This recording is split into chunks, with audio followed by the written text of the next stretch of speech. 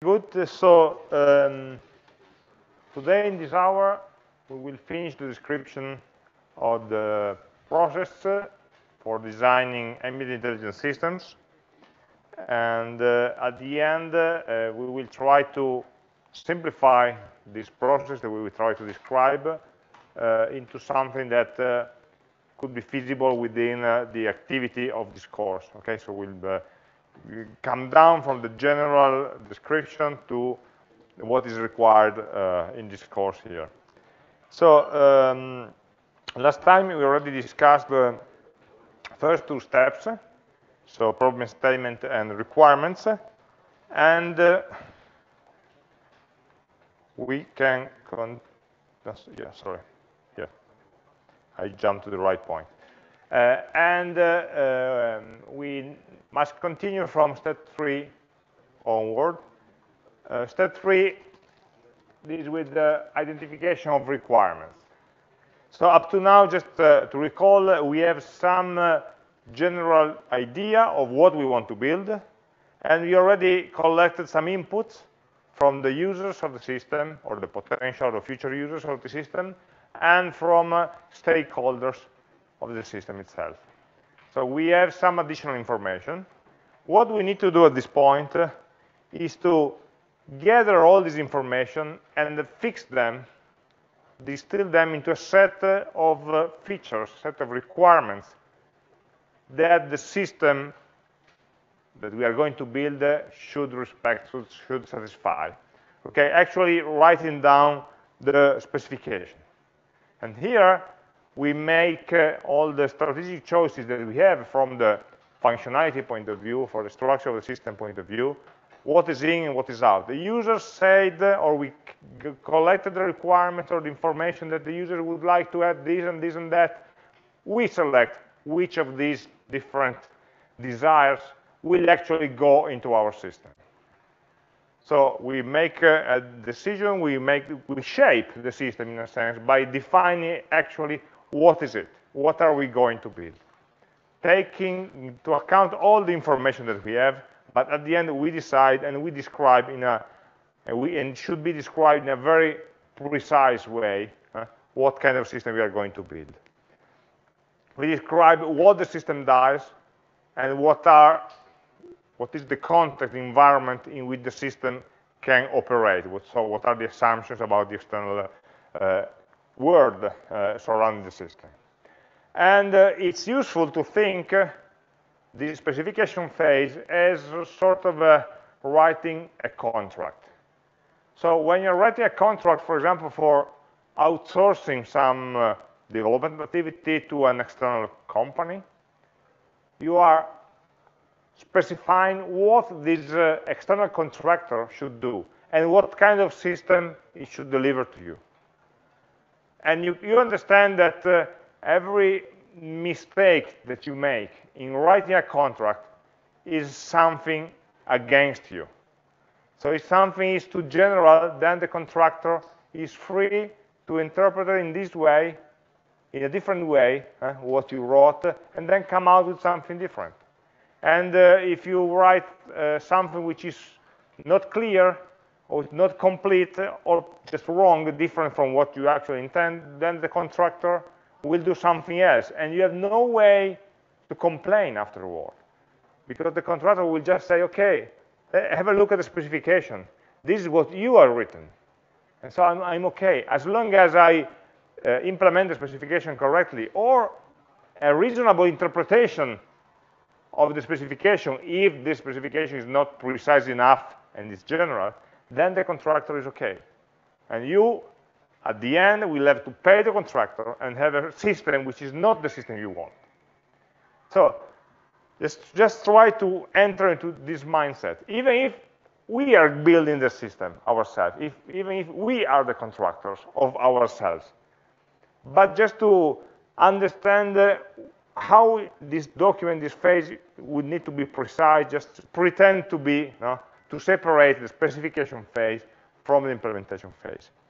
So at the end, we have this requirements the document listing a set of requirements, what is a requirement? The requirement is, as we say here, a description of the system services, so what the system does, and the constraints, so the limitations or the qualities by which the system is going to operate. For example, a system service or functionality is an action that the system will do. The system will control, I don't know, the temperature or the light. And the constraint is that the system should have access to some sensors, for example, or the number of people should not be above a given number. So there should be both constraints on the environment. The environment should provide this and this and that, or they can be constrained on the system. The system cannot be more than this, more complex than this. You cannot ask to be faster than 200 milliseconds, for example. So a lot of information about how the system operates. In this phase, we don't have the system yet. We are designing, we are planning what we want to build. And it's very difficult to write down or to specify correctly these requirements. And I think it's a crucial step in every software development process. I think it's the most crucial phase. Agreeing and defining precisely what we want to build. That is the reason why I put into this presentation several more slides than the one I'm going to present or comment to you. Because I think as a computer science students, you would like, you should try to understand better this. This is a topic which is usually described in some way in the courses of software engineering and so on, but it's something that is not very technical or technological. It's not development, it's not programming. It's how to manage the process of programming. And this is something that is really required to manage, to master when you go out and work at a company. So I put into the slides some more material than we actually need in this course so that you can read when you have some more time and try to think about it and try to be ready for the next time you are going to develop something and sit down and first specify it or portion of it, and then only after that implement. And these requirements are difficult to write. It's very difficult to describe something to another person in a way that they will understand what we want. You are going to work in groups, so you can try to do the exercise. One of you tries to write, not to explain or to give examples, but to give precise requirements. The system should do this and that, and the other person would read it and try to come up with maybe a different interpretation for what you have. You can have something read by the other person and see how easy it is to misunderstand or to misdescribe a requirement. For me, it happens every time. Every time I write an exam, or every time we prepare an exercise for the labs, we write some specification of what you have to do during the exam. We have something in mind of what we want you to ask, and there will always be somebody who, reading the same text, will understand something differently. So we are very aware of this difficulty. Okay? The requirements may be very general or may be very specific, very detailed, depending on the size of the system and on the level at which we are describing them. Basically, we can group them into user-level requirements versus system-level requirements. So user-level requirements describe what the system, how the system behaves when it interacts with the user, when it serves the user request. It's something that everybody should be able to read. It should be readable and should be written for customers, for end users. So the only way for a user to agree that you are going to build a system that they will like is that you describe the system and they read it and say, okay, this is what I want. So they should be able to read it. It should not be technical. But at the same time, it should not be ambiguous. So it should be precise enough, but described in a language that the users understand. We call them the language of the domain in which the system operates. So if we are building a system to control the lights, talk about lights, don't talk about watts or relays. On the other hand, for developing a system, you need a more detailed level of specification. So we call them system requirements that are specifications for developers. And these system requirements or system level requirements are just a level of detail more than the user requirements. So if the user requirements just say how the system will react to a given situation, well, the system requirements will describe all the different cases, all the different functionality, all the different thresholds of the different situations in which the system will have to give this answer, give maybe the formulas, give maybe the time by which it will respond, and so on. Something that you can give to a developer, and they will build the system. System requirements usually are not used to communicate with the users or to the customer. But it may be used for, let's say, outsourcing or to give to a developer. Just to have an example, a user level specification say the software must provide a way for representing accessing external files edited by other tools. We are talking about maybe a content editing platform, not an ambient intelligence system. So this is something that the user can understand, but the developer needs something more detailed. So, okay, external files or what types? So we need to be able to define the types.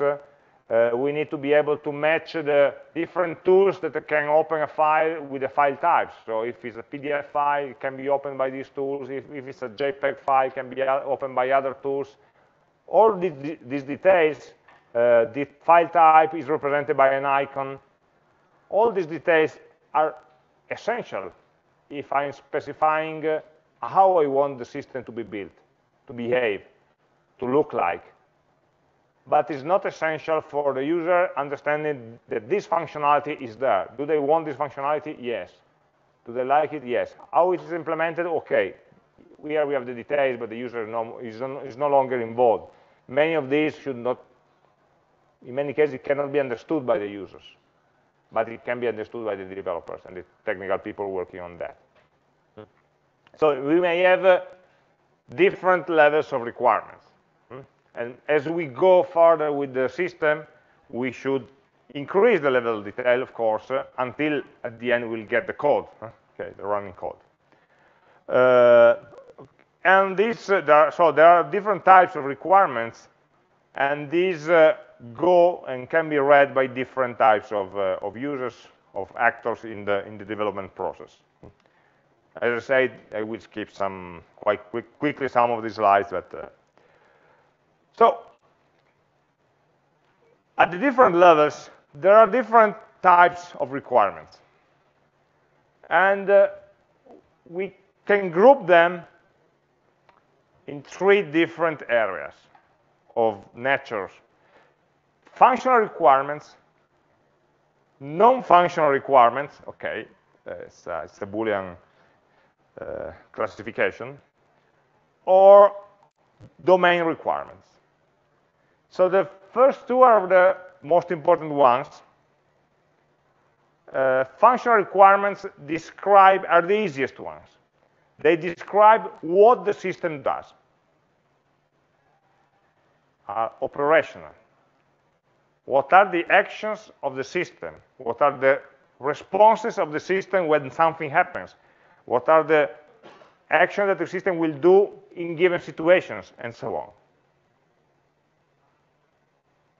All of these we call functional requirements. The list of all the functions, functionalities, actions, procedures, call them as you want, depends on the system, that the system will do, is able to do. Okay? The different ways, the different actions. Okay?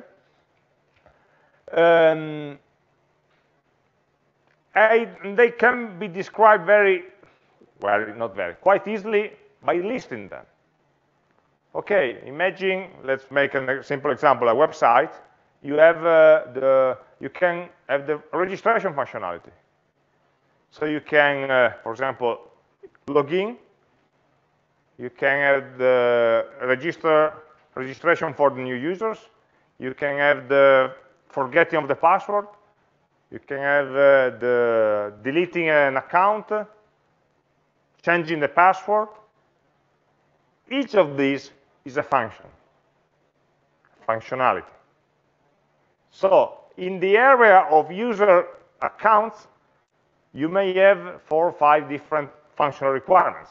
And these functional requirements usually are written for the point of view of what the system can do for you. So I require that the system do something for me. For example, the system will provide the capability for a user to log in if the user already has an account. The system will provide the user the capability of creating a new account. The system will provide to a logged user the possibility of changing the password. The system will provide, and so on, to a logged user the possibility to change their profile information. A list of items. And if we think about this, each of these items is, in a way, independent from the others. You could build a system in which one of these is missing and add it later. You can check them whether they are present independently from each other. Each function, okay, some functions depend on others. So you cannot talk about login without if you don't have the registration, because then people will not have a password to register. But apart from that, the functionality of the system is easily incremented, or can be incremented easily, or at least we can think about it. Functional requirements tend to be different possibilities that the system can do, and we can check them one by one. I highlighted this point because, in contrast to the non-functional requirements. Non-functional requirements are general constraints on how the system will execute all of the functional requirements. I mean, one non-functional requirements or quality requirement could be a constraint on the response time of the system.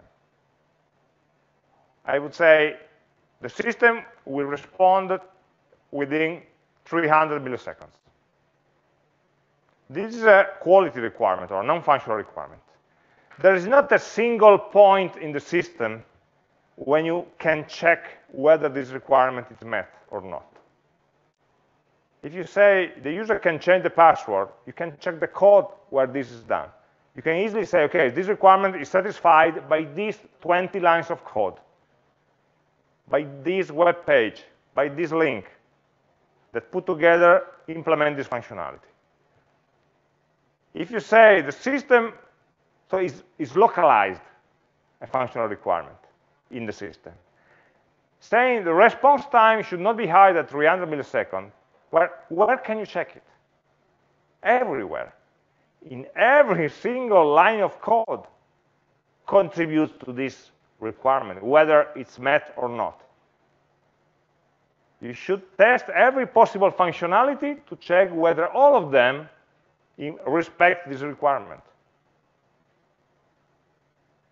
You cannot say, okay, I'm sure this is met because this part of code is implemented correctly. I tested and it works. Another non-functional requirement, the system can be used also on a smartphone and on a website, on a web page. The user interface can be used also on a smartphone. It's clear, okay? It's clearly defined, but you need to check every single page of the system, not just one of them, every single page, to check whether all of them work correctly, and every single functionality in every single page to check whether this requirement is met or not. So in a way, non-functional requirements, we'll give more example later, are something which across all the system. The system as a whole should be built with these requirements in mind. And every single functionality, every single line of code, every single interface page should be built for satisfying a functional requirement while satisfying all the non-functional requirements that may have impact on that functionality. So these are the most difficult ones. Okay? It's easy to add one functionality later. It's very difficult to add one non-functional requirement later. Imagine if you build a website for normal browser, and then later you decide, oh, I want also the mobile version of that website. You have to redo everything from scratch, more or less. Adding one non-functional requirement later, or not taking into account some functional requirement at the beginning, will cause a big redoing or a big cost in your system. So you cannot just do them one by one. You must pull all of them up at the same time. And more than that, you can also have some domain requirements, which are actually external requirements. The fact that the system is working in this place means that there are some rules that the system must follow. For example, if you measure the temperature will be in some range, not lower, not higher. If we build a system, we should respect, for example, the security of the users. So you must not lock one person inside the room, because if there is a danger, they should be able to exit without the intervention of the system. So there are some external constraints that we don't decide, but we must apply because they are part of the environment, or they are part of the legislation, or the security rules, and so on. We call them domain requirements because they come from the domain in which the system is going to operate. Okay, when we write requirements, functional and non-functional, we should try to use these attributes, adjectives. A good requirement is something that should be, okay, first of all, correct. Okay, I should not write the wrong thing. It may seem stupid, but it means that we have to check them. Unambiguous. Unambiguous means that everybody that reads this requirement will understand the same thing. So it may be a correct thing, but if it's ambiguous, then it leads to different implementations. Complete, it must say everything that you need to know to implement the functionality. There should not be missing information. Okay? Consistent means that you cannot have different requirements in your system that ask for contradictory things or incompatible things. Okay?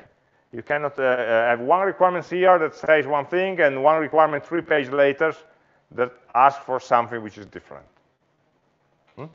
If you say every user will log in with a username and password, and 3 pages later you say, okay, but the system can use also Facebook authentication, well, it's not consistent.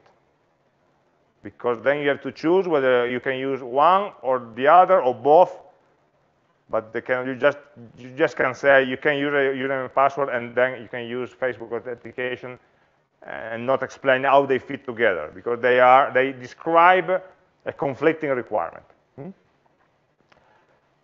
Requirement, especially functional requirements, should be ranked.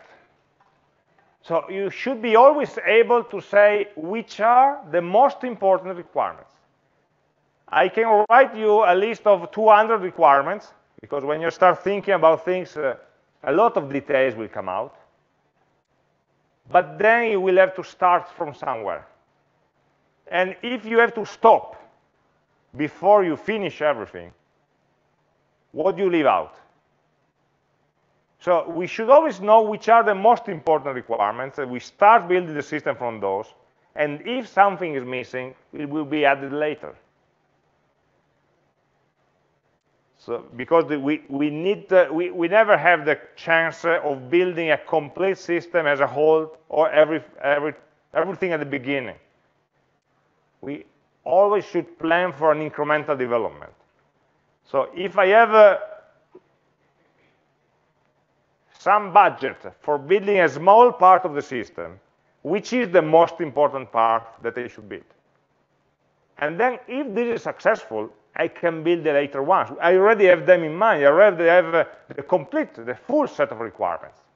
But they are ranked, not in alphabetical order, in importance order. So we should, it's part of the strategic planning. What is the selling point of our system? What is the most important part? Why? What are the parts of the system that will drive our users in? And then once the users are interested, are in the system, then we will add the functionalities to make it better and to make the users happier. But the driving force, the selling point, is already there at the beginning. Every requirement should be verifiable. I should be able always to say, given a system, given a list of requirements, whether requirement number 38 is satisfied by the system or not. Because if I write a requirement which cannot be verified, think about the outsourcing or the contracting issue. The contractor, if the requirement cannot be, there is not a clear procedure for verifying it, the contractor will always be right in doing nothing or in doing the wrong thing. If I have a requirement that says the user interface should be nice to look or beautiful, this is not a requirement. It would be a non-functional requirement, but it's not a requirement. What is the criteria for verifying whether the user interface is beautiful or not? It's a subjective issue. The system should be fast. The system should enable a search functionality. This is a functional requirement. It doesn't say anything. So if I implement a very stupid search that the user will never use because it's too stupid, well, that requirement is still met. But you cannot actually verify whether they implemented what you asked for. Because even a search button that always returns the full list of documents would be one search functionality. Stupid, but will match the requirement. So always try, when you write a requirement, how you will verify it. If it was a contract, usually if you work with outsourcing, usually there is a sign-off phase.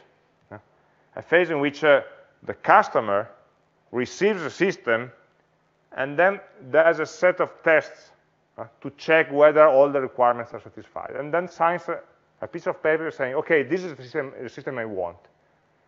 But this can only be based on the basis of the written requirements that were agreed at the beginning. So always, I think this is the most important property, being verifiable. Otherwise, it just, that's why we need to be very precise in writing.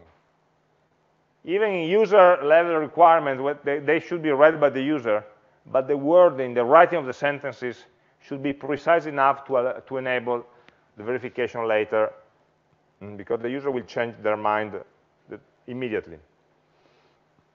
And then we should be able to, we should be aware that the requirements will change. Requirements will change. We have a great idea today, and in a week we understand something new. We understand better what we thought, we start implementing, we discover something, and we want to change our system. So we should be able to do that.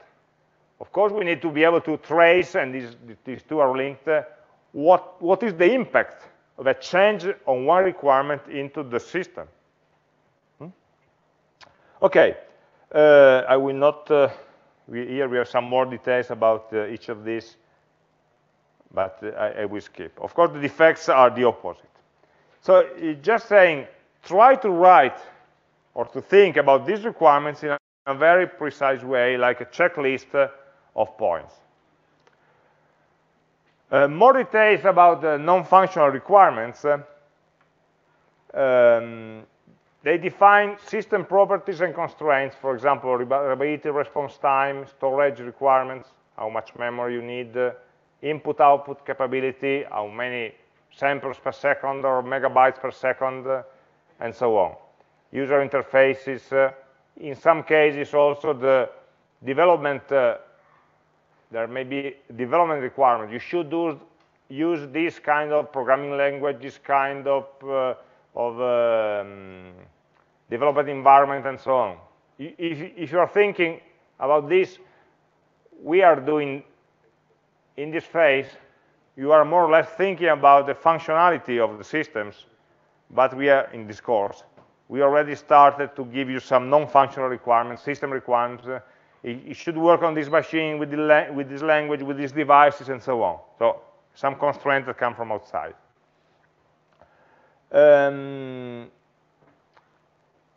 Just some ideas of the kind of non-functional requirements that you find usually. Requirements about the product or the system itself are the more or less easier to understand.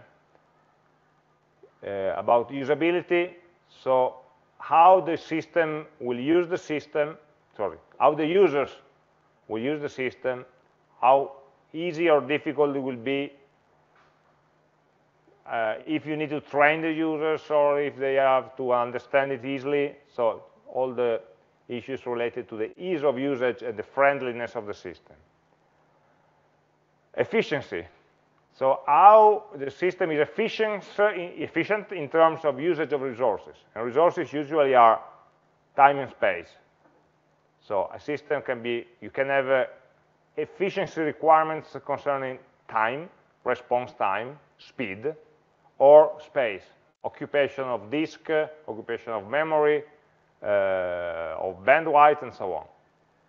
So you could have some requirements of this kind. If it has to run onto a Raspberry Pi, then you have some requirements that should be compatible with the performance and the memory available on the board, for example, and maybe better.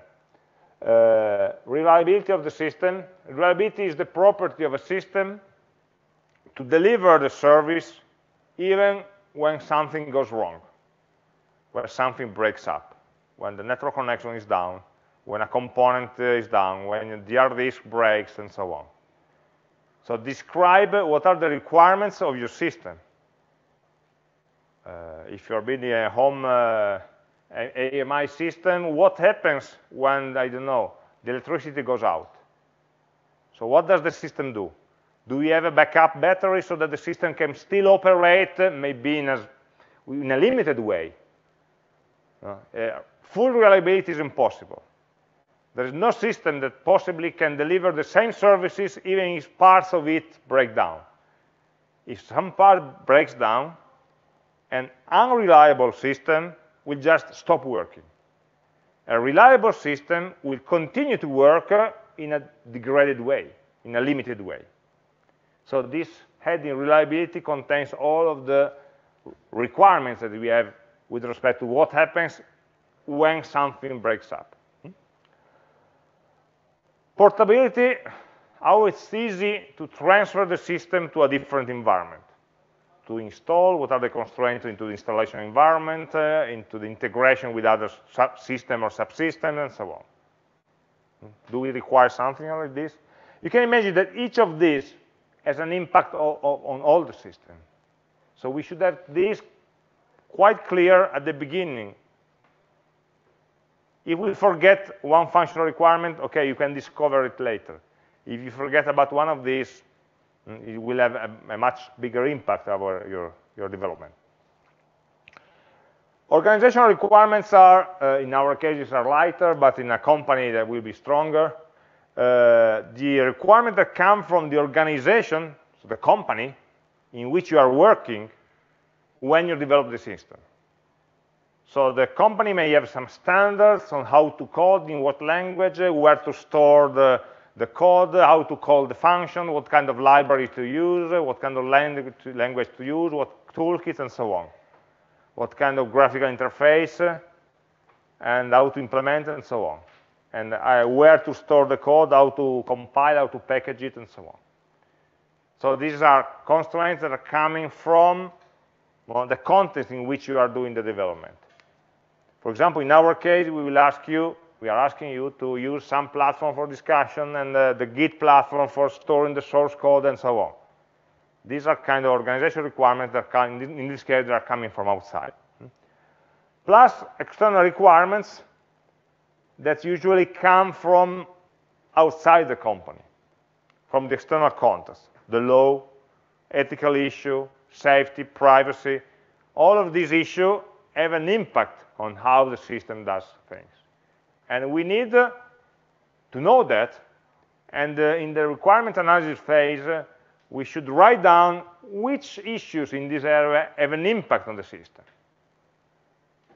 Okay, maybe there is no security impact. Okay, we just don't write anything. But if there is something from the security point of view that impacts the system, for which the system should behave in a particular way, we write it down. It's just the subset of items that are of impact or interest to the system. So this is a very big area.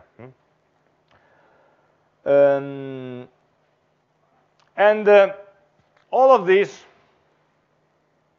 is usually synthesized into one document or a set of documents. Of course, if you are building a Boeing aircraft, the requirements should become 10 books, because you have to specify every single detail. If you are building a small website, maybe just 3 pages, if it's a simple one. But this is one possible structure of this requirement document. So imagine the outline of one document in which you write this this part, the use cases, is another name or is a way of representing the functional requirements. The use case is one way in which the users will use the system. Actually, all the functional requirements can be expressed like that. We will not go into detail on how to describe use cases. That will take much more time. So the point 3, let's say, is the functional requirements. Points 1 of 2, or point 1 is the general description of the system. Why are we building it? It's just a context. And point 2 is very important because you have to define the glossary of the terms that you are using in the rest of the document. So if you are talking about a room in the rest of the system, because we are building a system for controlling, I don't know, the humidity in a room. So we need to define a room. Can it be anything? Any closed space, or a closed space or a living room? Can be also a corridor, a staircase. Is it in or out? Well, we decide, but we must be explicit. A room in the context of this document is such and such and such, may be of these types. And we exclude, for example, open spaces or shared space and so on. Or we include them, we decide. The important the important idea is that we want to define or redefine the words of the language to mean something very precise, because the language is ambiguous. In some cases, at this level, and in the glossary phase, you also provide something like an entity relationship diagram to make explicit which are the concepts that you are relying on, that you want the system to work on, and what are the relationships. It's not an ER diagram for creating a database. The database will be much more complex and much more detailed. But for describing the abstract relationship within the general ideas, concepts, glossaries, names, you can use these terms interchangeably. And so the rest of the document will use those terms consistently. So either you talk about the user of a system or the inhabitant of the system, of the house, you define this word and then use all the words throughout the document in a consistent way. It will make this document more boring because you're repeating the same words over and over again, because you try to define or to stick the nouns, especially nouns, substantives, that you defined at the beginning. It will be much more boring, but much more precise. A technology to be used contains the operational requirements. The point 5 and 6 contain the other non-functional requirements. I took this outline from one ISO standard in software engineering that proposed this structure. So if you want to have more information about actually what you should write in these areas, at the end of the presentation of this slide, there's the reference of the ISO standards. There's 40 pages that describe it into more detail. Just to say that every organization then, they develop a sort of a template in which they develop the requirements document, so that it's a document. This document will be traced in some way, different versions, different changes, will be approved, and then will be the reference for the whole design. Many parts of this, for example, the technology to be used in many cases can be reused from one design to another, because a company tends to do systems that are based on the same kind of technologies. So having a structure which is defined helps reusing and helps understanding, helps finding stuff when you look for it. Okay, I will skip the details here. So at the end of this phase that we just outlined very briefly, what we have is the requirements document. Okay? A document that may be 10 pages or 200 pages. It depends on the complexity of the system and on the level of detail at which you go. At this point, we start, let's say we completed the specification phase, and we are starting the implementation phase. We have some specifications, and we start building a system that will match at the end these specifications. They will satisfy all these requirements. The first step in our case, and here the process becomes more specific to the AmI, the first step will be to think about the architecture. Architecture is which are the pieces that you need, the parts that you need, and how they fit together. We start from a system architecture. So the overall system, how does it look like? Sort of a box diagram. I have this component, this software, these devices, these sensors, and this user interface, and they are connected in this way. And from the system architecture, we detail better what is the hardware architecture, so what are the hardware components, the software architecture, the software modules that you have to write and how they communicate, and then, of course, the network architecture, which is some way implied by the others in some way. So what are the questions that we should ask? So in the system architecture, I would ask myself, what are the main system components? What is their nature? Hardware, software, a device, an algorithm. What kind of information they exchange? Each of these blocks will exist for exchanging information with the environment, acting and sensing, with the user, interfaces, with the other components to exchange data. So hardware will exchange data with the software that will elaborate it, and we show it to the user, or we use it to change some other environment variable, and so on. So what are the main logical components, some of which will be mapped to software, some of which will be mapped to hardware, but we are interested on what are the main logical components and what kind of information they exchange. We are still at a very high level. We are starting to draw a picture for thinking about the system. And at this level, we start thinking, okay, but computational nodes, how many CPUs or intelligent nodes do we need? Just one? All the computation is on the Raspberry Pi, for example? Or some computation is on the Pi and some is on the smart device, smartphone? Or some it should be offload into a cloud computing services because it's very heavy computing. So how many computing nodes do we have? What are the types of sensors, actuators that we have? What kind of physical quantities we need to measure from the environment, and what kind of physical quantity do we need to influence on the environment? We are still at the architecture level. We are not talking about the specific sensor yet.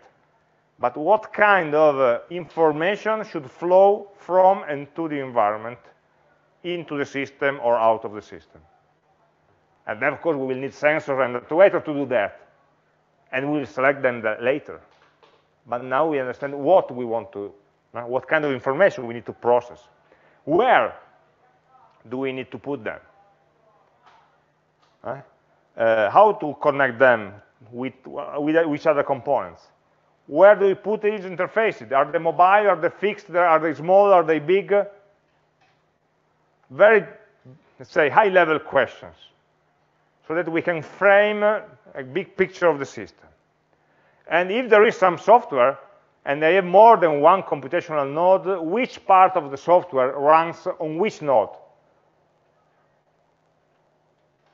So the data analysis runs on this CPU or on that CPU, if I have the choice. Which is the best allocation of resources or computational resources to the software modules? This is something that we define at the system architecture. And the system architecture, in more detail, has some hardware architecture. So what are the hardware objects, the physical objects that I need to buy or build? They can be the computational nodes, can be devices for interacting with environments, sensors and actuators, and user interface devices. So this is a view on the system architecture. One way to see the system architecture is to make a projection into the hardware domain. And so having the list of types of devices that we need. Types of devices, not yet actual specific devices, because there may be choices to do. But we know that we'll have a need of a sensor of a given type that will measure this type of quantities. And we'll position in that location, and that will be used for this kind of functionality, and so on. Another way of projecting the system architecture is on the software side. What are the main, I'm saying the main or the major because I don't have all the details yet, the main software modules that will need, that the system will need to work, to deliver the functionality. If you say that the system should be able to, I don't know, process the location of the user, you need a software module that will take information from the sensor and then determine the position of the user with some given precision. That will be a software functionality, and you should allocate it somewhere. I need it. I need it. Then I will find whether I should write it, or I find it somewhere else. I can buy it or can download it. But I know that this functionality is required. So we are making the list of the big blocks that the system will need in order to implement the functionalities of the requirements. And we should always try to track this process. Say, okay, this software block is here, or this hardware component is there, because of requirement number 38. Not just because I like it, but because there is a reason to put it there, because some requirements actually needs that. If we can track it, then it will be easier to also scale or incrementally build the architecture of the system as we incrementally build the set of system features that we are supporting. So we have a big picture with a lot of boxes where we write the functionality that we want. And we write the information that can be exchanged. And all of this, we are convinced that will match the requirements. At this point, we should go into actually selecting the components, hardware and software, mainly hardware. Software tends to be developed. Hardware needs to be built. So in this phase, we need to identify the actual products, the name, the number, of the code, the serial number of product to populate given our architecture. So I said, okay, I need a light sensor there or a presence sensor here. Okay, in this stage, in the previous stage, I identified the requirement for a given hardware that will deliver a given functionality. At this point, I will seek which kind of components can be available on the market, for example, that can deliver this kind of functionality. Take into account the cost. Oh, this is a very nice sensor. Oh, but it costs too much. So we do not consider it. The ease of integration. Is it easy to put that specific component into our system, or it doesn't have a nice interface to work with? It's very complex, and so we need to evaluate all the trade-offs. Because in the previous phase, we thought about conceptual components, functions, and here we talk about specific components that you have in the market. And in some cases, you will not find a component that you want, and so you go into a do-it-yourself solution. You must build something, not just buy something. And what you will discover is that some choices that you made during the architecture definition phase need to be modified, need to be rethought. Because actually you imagine you could use a sensor in some way, but then you discover that the sensor is not available or it costs too much, and so you need to change your plans. You need to deliver the same or to match the same requirements with a different architectural solution. And this is normal. You need to iterate, go back, and modify, and redo. Is that a question? Yes. During the well, the design phase or the phase, or when we're writing the requirements, yeah, shouldn't we take into account?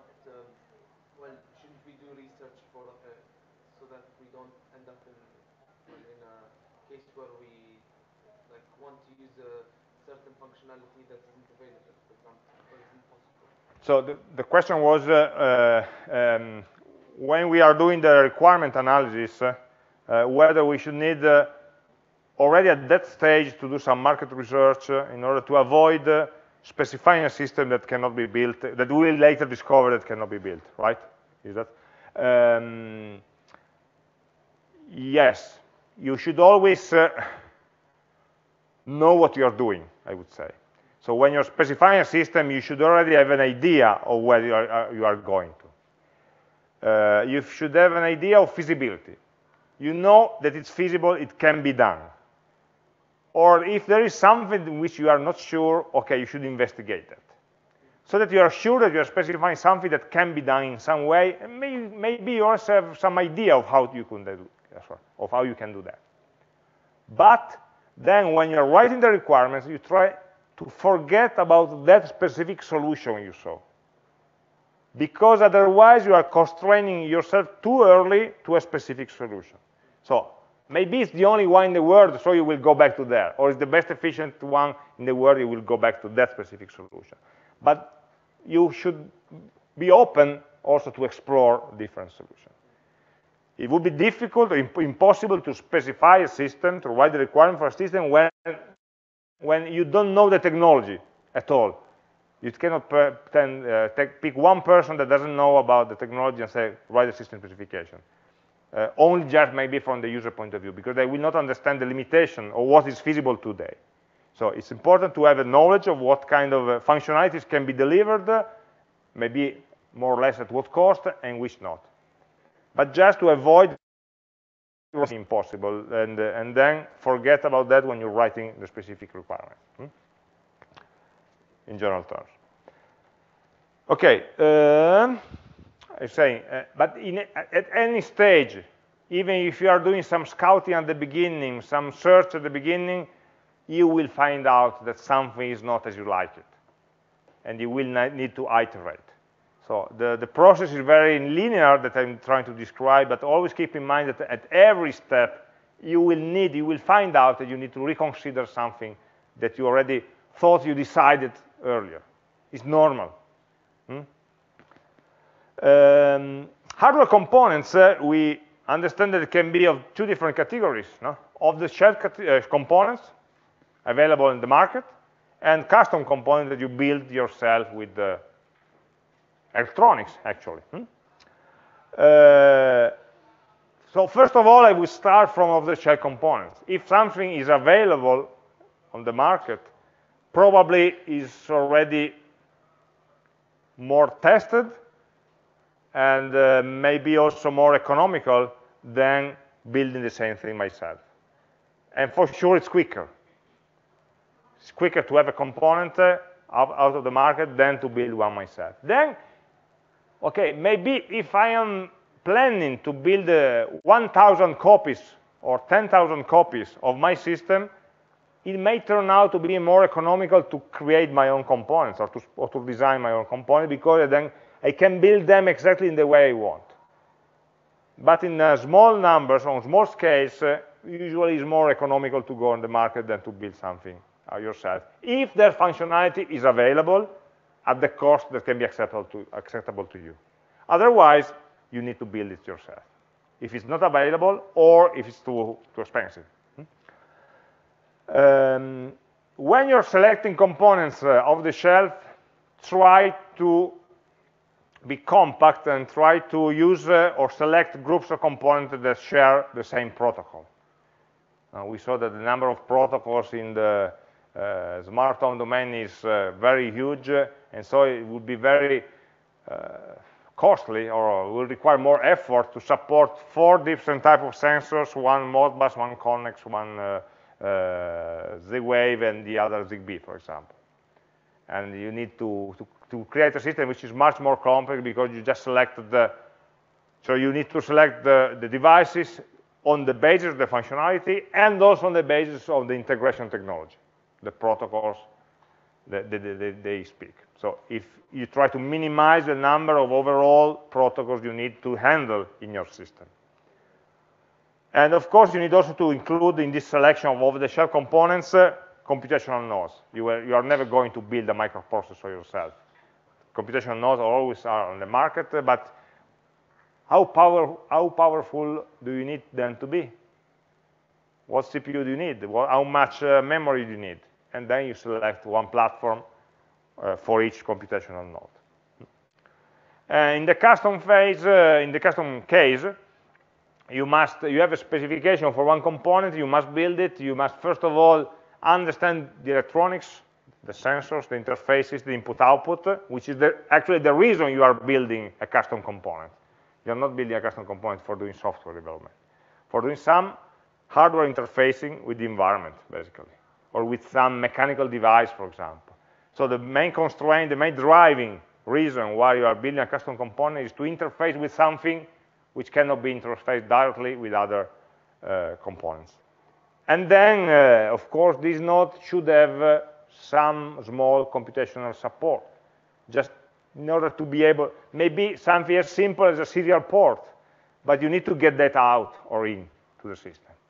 So it would be an electronics, analogical part probably, and a digital part also.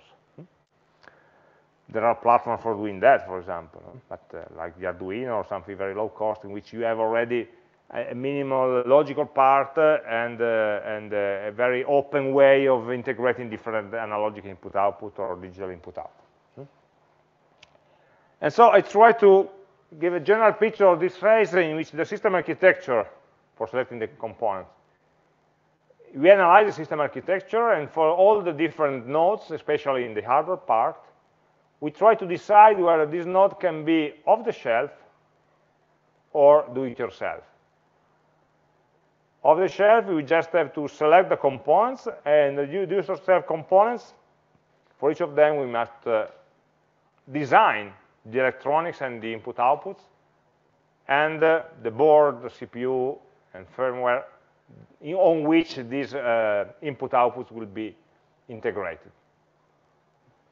What do we have at the end? We have, simply speaking, a bill of materials, a list of components that we need to build a system. A list for which you can go and buy the components or the parts of these components that you need to integrate and design and solder and so on. So we call it a bill of materials, the list of all the materials that will actually build the system. When you have this, you can start the actual implementation. So up to now, we didn't write a line of code, and we didn't use any real device, maybe for testing, for qualifying, for checking if they are good enough, yes, but not in the system. At this part, we start a real work in the hardware part and in the software part to build all the nodes or the components that we have in our architecture. The do-it-yourself hardware needs to be implemented. The off-the-shelf hardware doesn't need to be implemented or designed, but needs just to be installed and configured, maybe. You need to specify configuration. Software needs to be developed and integrated with other libraries or modules or platforms that you have. And all these activities can go usually in parallel. So there is some person that works on the hardware, some person that works on the integration of off-the-shelf components, some other person or group that works on the software, some other that work on the interface, and so on. So I marked this activity with a double bar here because we call them a complex activity. And I try to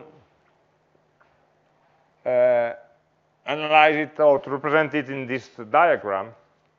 Say, okay, the design implementation starts from all of the knowledge and specification that we developed so far.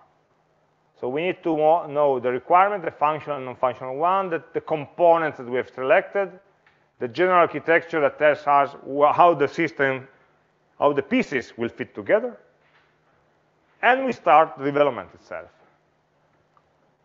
Software on this side, hardware on the right side. On the left side, we have software. I just wrote a box, software development, and I also marked this as a complex box because actually it's a process, software development. It's not just something that you do from the morning to the evening and then it's finished. It's a process. And the software, just remember, probably there will be software managing each of these four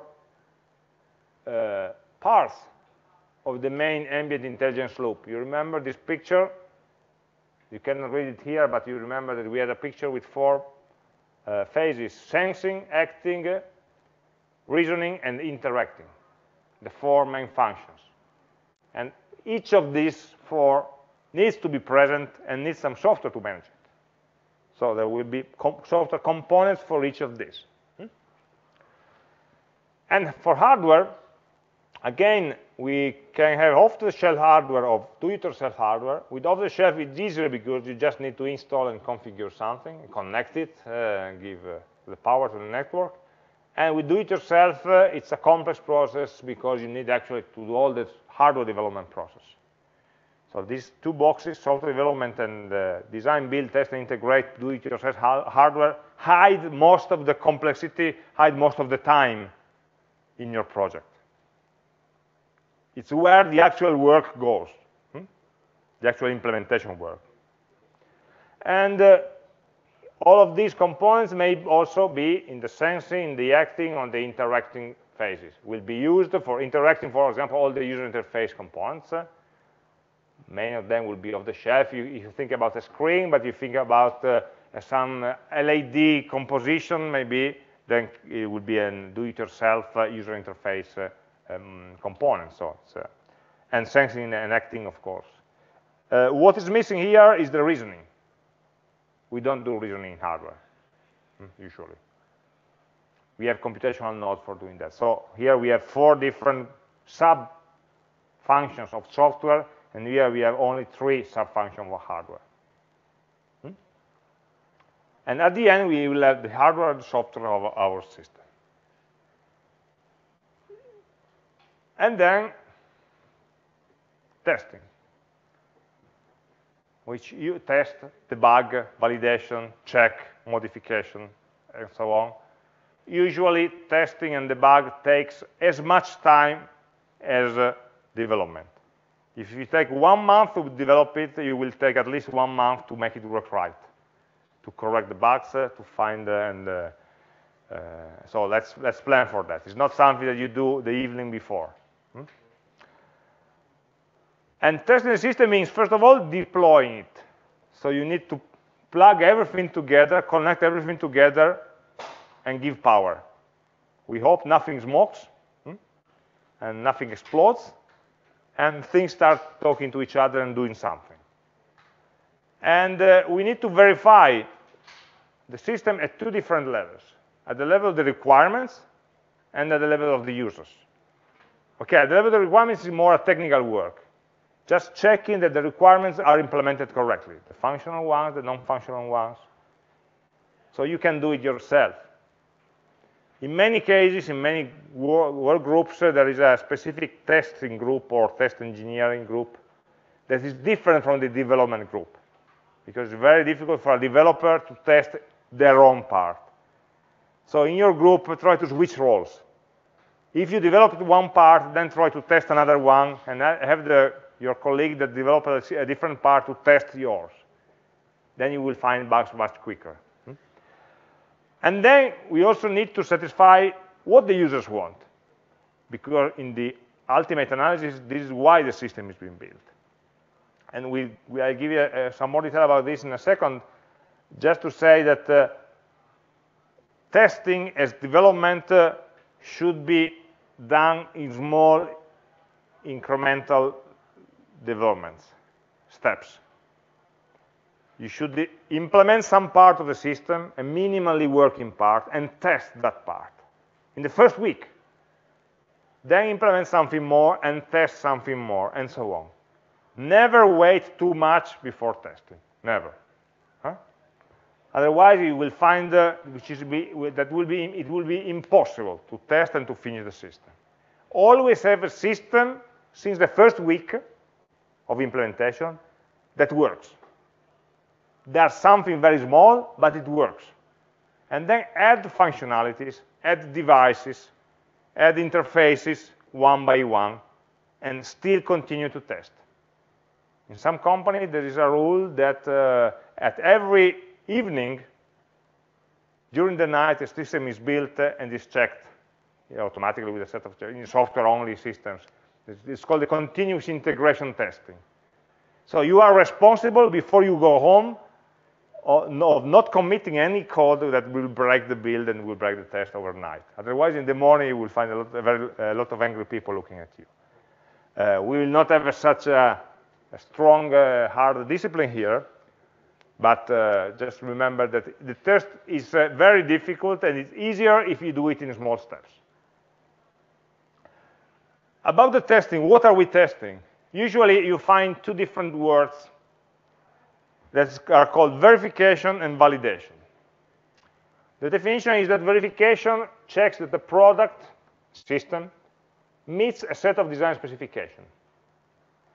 So we are checking whether the system is consistent with respect to the requirements document, to the list of functional and non-functional requirements. The word is, I am building the system right, in the right way. On the other hand, validation checks whether the product, or so a system, meets the needs of the user. So the system does something that respects the user needs, the stakeholder requirements, and so on. So we are going up one step before in the process. And actually, the question we are trying to ask, which is more difficult, is not I'm building the system right, but I'm building the right system, the system that does the right thing, that does what the users want. Because there may be a system that is perfect, but doesn't do what we want. Remember the swing picture at the beginning of this presentation. It works, but it's different from what we want. So we should always have these two questions in mind. First is the correctness of the system. It's working correctly, it implements the functionality correctly. But then, again, we test with users and check whether the users ask for something. And we can also involve users in this kind of testing. Once all the major bugs and security issues are being sorted out, we can involve users for the validation of the product. And every step, remember, needs to iterate. You need to check, and we always be open to reconsider a previous choice, always. You cannot change everything from the beginning every day, because then you will never converge. But if you have one reason to say, okay, we made this choice, maybe it's creating too many difficulties, always try to think, go back, reconsider, and change.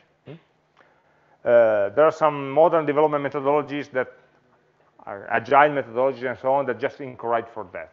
Just go one step at a time, one functionality at a time, then every day try to reconsider, find the next one to work on, and so on. And the suggestion is always do small steps.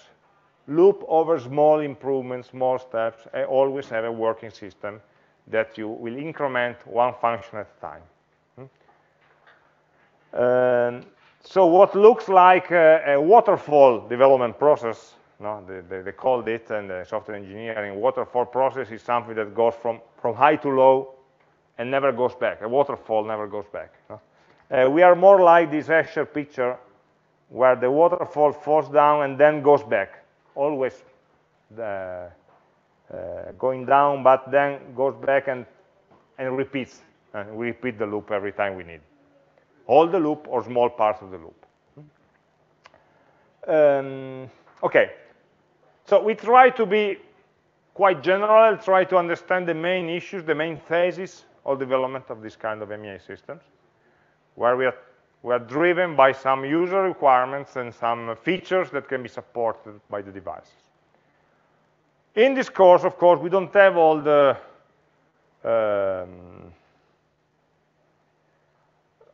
time and all the resources to follow a structured process.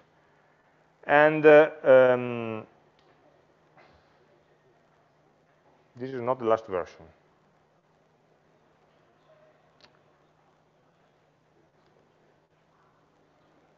This is not the last version, sorry.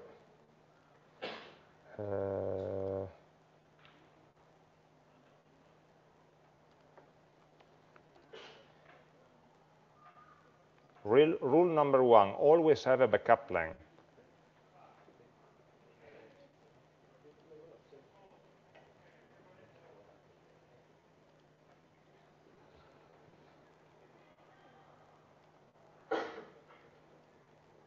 Yeah, this is the last version. Okay. So, in this course, we don't have all the time and resources, we said, and so we try to propose a simplified process, something that we can do in 60 hours. Basically, we don't have the time for developing the methodology and then for actually involving user groups, both in the initial requirement analysis and the final user validation phase, system validation phase. But try to do that informally. Try to speak with users. We will not put into we do not require an officially explicit user testing process. We need to concentrate more on development and testing, and so we will have less because we need to have we want to have something working, and so we try to take shortcuts in the specification and requirements phase. It's important, but it will take some time by its own. We'll try to shrink it a bit, not to have you waste too much time before developing. And the component selection is somewhat constrained by the available devices. What we have in the lab, what you may have yourself, what we may borrow from a friend or something like that. So we cannot have a very open and wide selection, component selection. So in some way, we try also to drive the ideas towards something which can be realized with the component that we have. So it would be a mixed process. It's not just user-driven, but it's mainly also component constrained in some way, if you want to call it like this way. So I try to come down from the general process to 4 explicit steps that we are going to ask in your course. There are 5 boxes, but 2 of them have the same number, so they are the same, they are connected. Okay, 1, 2, 3, and 4. By grouping functionality and skipping and taking some shortcuts over the general process. Actually, what we are going to ask you is to follow these 4 steps. The first step is the current one, where we are now. Okay, define a goal present a vision of how the system will work, providing a system description, and try to include, even informally, some user inputs. Not just discuss it among ourselves, but also try to make it read by other people. We are using the collaborative platform to help us pull ideas and discuss them, and then we will try to narrow down the choices to some set of system that we will build during the course. At the end, you will be asked to write a deliverable, which is a system summary description, what the system will do. 1-2 pages, written in user language, user understandable language. The second phase, I grouped the analysis phase and the system design and the architecture design. So trying to put together some functional requirements, some non-functional requirements, and the system architecture, the general architecture of the system level. So the next step, once we define the system summary, start working on the specification. And write this document that tries to be quite synthetic, but contain the essential information about this. Especially from the functional requirement, try to stick at the most important ones, the one that characterize your system. Of course, you can always add something later, but the description should start with 4, 5, 6, 10 functions which are really working well,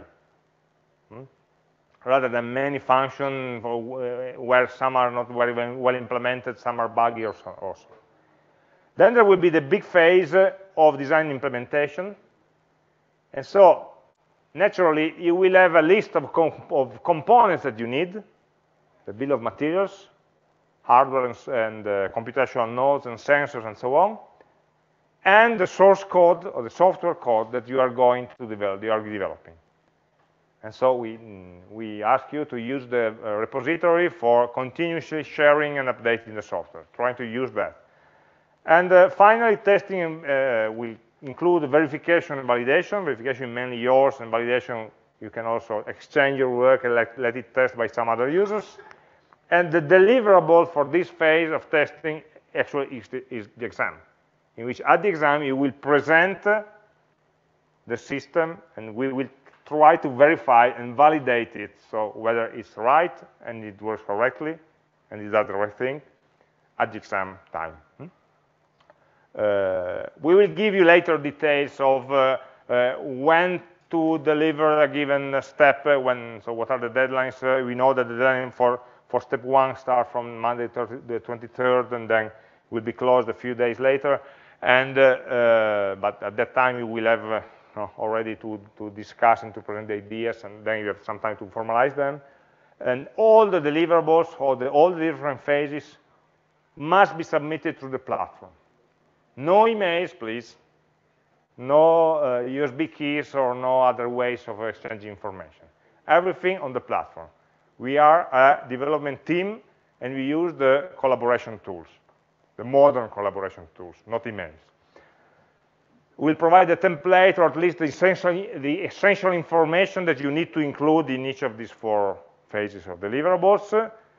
Deliverable will be checked but not evaluated. I mean that we will check that you are sending them in time, that they are not just empty files, so they not contain a scan and copy of the Mickey Mouse comics, but we will not score them, and we are not going to give a feedback on them. Okay, it's a process that you go on. For having feedback, talk to us in the labs and so on. Will not give a formalized feedback on the deliverable. We will just follow that, but for any questions, ask, and don't wait for us to look at your deliverable and so on. But all these deliverables, so they will not be evaluated when you submit them. They will be evaluated at the exam. So this time we will see the whole picture, and everything will count, say, for the final evaluation. Okay, on this process, we will give you more details, because right now we are more concerned in the overall process than in the specific dates and templates and so on. But this should be what you need to plan to do from here to the half of June, when we'll have the exam days. Okay.